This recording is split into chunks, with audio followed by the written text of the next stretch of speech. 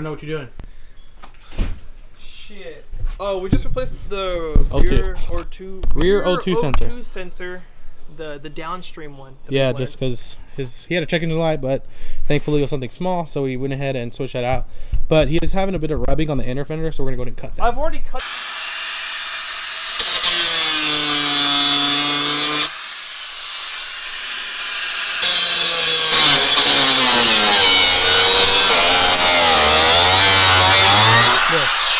So no check engine.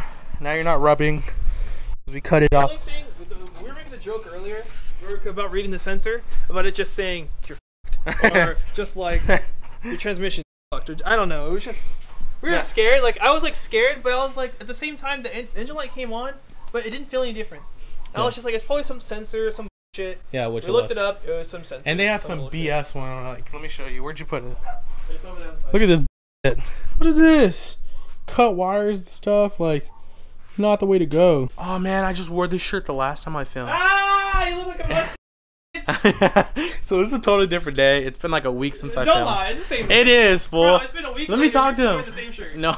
What we're doing now is Christopher. It's his day off too, so it's good. He came down here so we could check out what his check engine light is. He said it wasn't driving weird. He said it was still driving normal, so I figured it was something small. Which, when I put the OBD2 reader, it came up as the rear O2. I think it's P0136. I think that was the code. I think it was R. No, it was definitely not R. P0136. I think that was the code. So then I inputted it, told us it was rear. It was the rear O2. As soon as I looked at the rear O2 and I saw how it looked, which I just showed you guys. Yeah, I already knew. Okay, yeah, this is for sure what's causing that check engine light to turn on. I'm not a mechanic, but like something small like that, I mean, I don't really need a mechanic to tell us. We're Mexican. Facts. We're Mexican, exactly. But last week I went down to this little some dudes on Instagram that I follow that have a Jeep.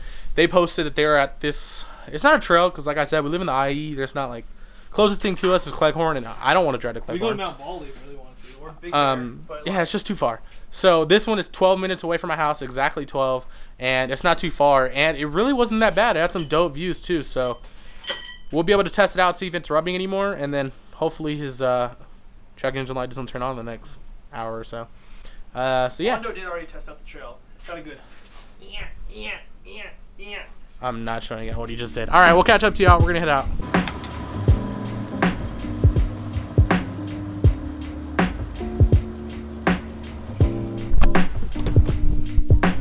All right.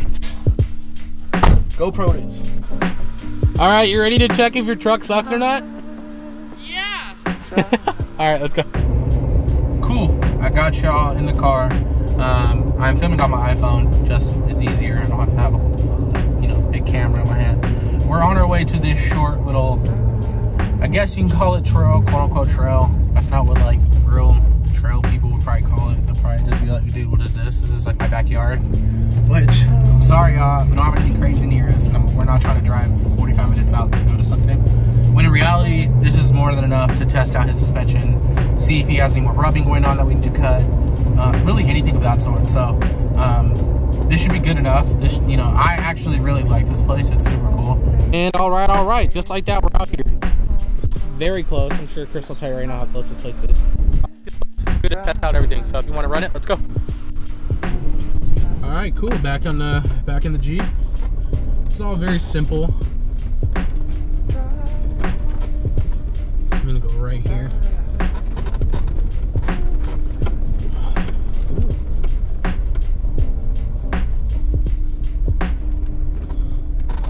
Oh my God, I slid in the rear.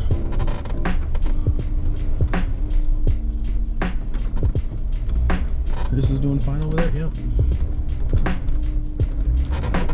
All right. Very good. So that's that. How's he doing there?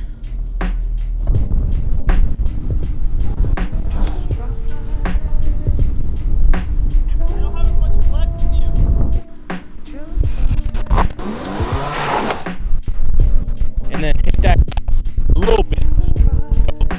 Go. There you go. Look how easy this one is. I'm just talking now. Nice. Cool. Okay. All right. he got over that fairly easily. So I think from here on out, he should be good.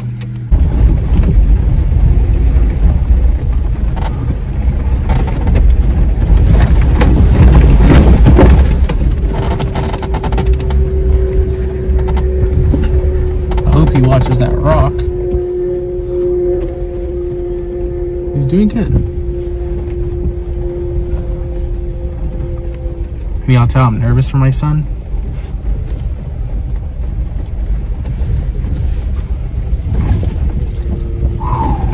I hate feeling like I'm going sideways. You'll be able to see it in the camera too.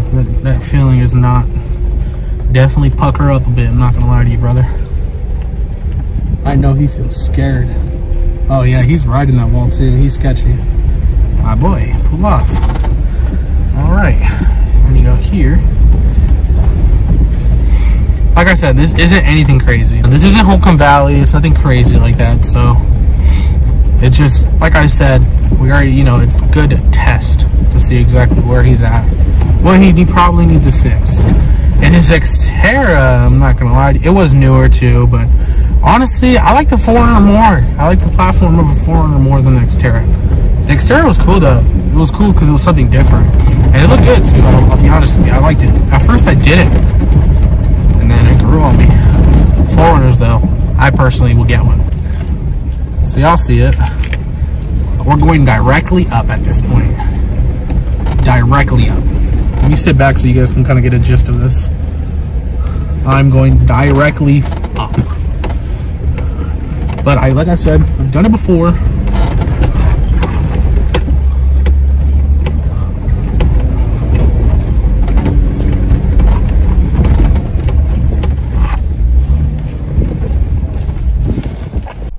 All right. Can he do it?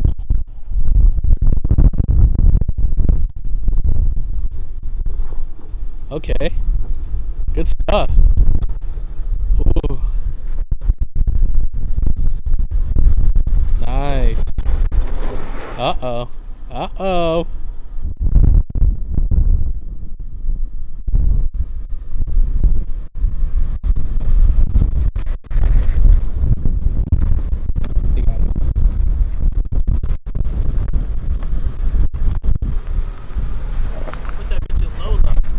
Question. How much did you pucker up there? Oh, I didn't know.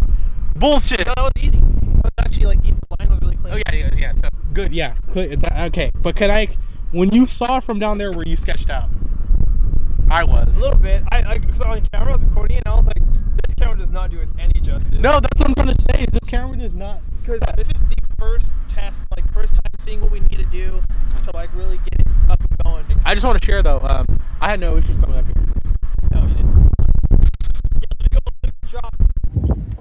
All right. So, since he got through that, he's slipping over there. All right, Chris. So that just proves everything we just did right now. Just proves that we don't need an expensive vehicle in order to go off-roading. So, Chris, my question for you is, you just got this truck. What was the reason for you wanting to get this? Why did you get this? Why did you not get a Jeep? Why did you not get a Tacoma? Why did you not get whatever Xterra again? Like you came from an Xterra. What made you get the 4Runner?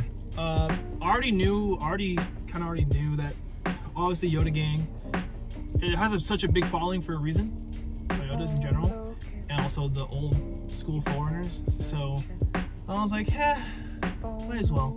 Can't get a Jeep right now. Wasn't in the heart of the cards. Tried. Didn't work out, so I was like, okay, well, let's go to the next best option, in my opinion. Some might even think it is the best option, or even the best option, you know, which I won't disagree. I really like 4Runners, yeah.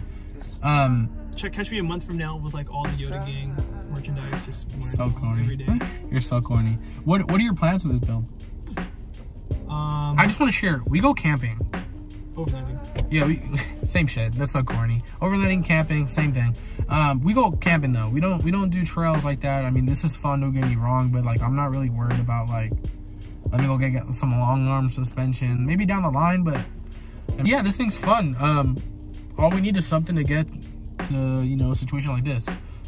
If this was not a suburban area where there were homes here and this is more secluded from the city, this would probably be actually pretty cool. There's only a farm right there. Yeah, there is, and this would be a cool spot to camp in, right? So that's all we need. Like this, just share. Like, you don't need something so crazy. And the reason it took so long and like for me to get up here, obviously way longer, way harder than you, was just because this is the first time in that car. So next time I'll just mob up it. So yeah. So what are the plans for the build? What do you want to do? I want to fix the pillar because the pillar is a little dented in. It has like a damage. A lot of wind noise whenever I drive. It's fucking annoying. After that, probably do the paint. Around that time, I'll probably already have the bumpers too. So I'll have the bumpers. I already have the winch in my garage. I already have the Baja lights in my garage. Just hooking those up. Get the switch pod, hook them all up too. But yeah, so that's pretty much it. Get the Prinzu rack, obviously, and then eventually get the rooftop tent, the one that you found. Yeah. See-through top. That shit's cool. I haven't showed them yet. What I'm very excited for this build, like the one thing I'm very pumped for, is the bodywork and getting it painted. Because I already know the color, and we're not gonna share y'all until it comes out. We're still stuck between two, but either one is gonna be nice. It's gonna look good. I'm very excited. Like, I really like 4Runners. Xterras, don't get me wrong, it did grow on me, but that's something I definitely would not get. This I would get. 100% would get. There was no small market. Yeah, there was no aftermarket. So it's like all that shit that I wanted to buy, like for like say you get it for a Jeep or a 4Runner, it's just that much more expensive. That or no one makes it, so you'd have to get it all custom made. So yeah, exactly. Now having a 4Runner, everyone has a fucking 4Runner. My light back there is twitching. All right, y'all. Let's get on out of here.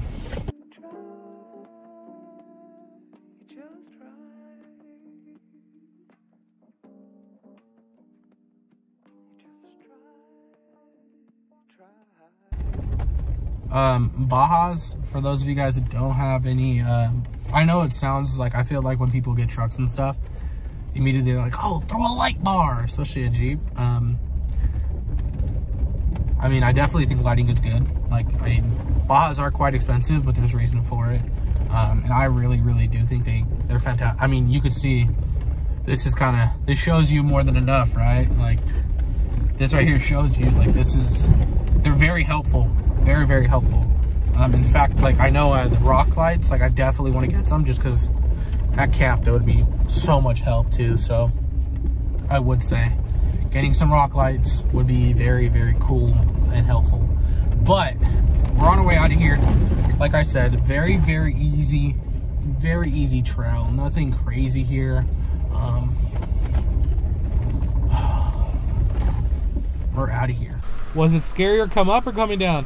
That was a little bit scary coming down. I'm not gonna lie, huh? Going up was not. Going down?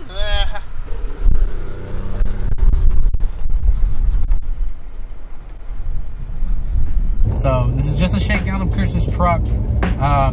This is just the beginning. All he has done, for those of you guys who don't know, is he put Bilsteins, he has springs, he has 33s. 33-inch, I don't know if it's all-terrain or mud-terrain, but one of those two. And he was able to do everything I can, and he was comfortable in it. So, just shows, man, you don't need anything crazy. Just get something 4x4 and get on the wheel. Get a few mods done, and you'll be able to do just as much as I can possibly do, and maybe even more. Super excited to have this build part of the channel. So, thanks for joining. If you do like the video, if you want to see more videos of Chris's 4Runner and my Jeep and us wheeling and overlanding, hit that subscribe button. I've been trying to post as consistent as possible. I am not on a crazy schedule. I'm just posting. And yeah, looking forward to all the road trips. See ya.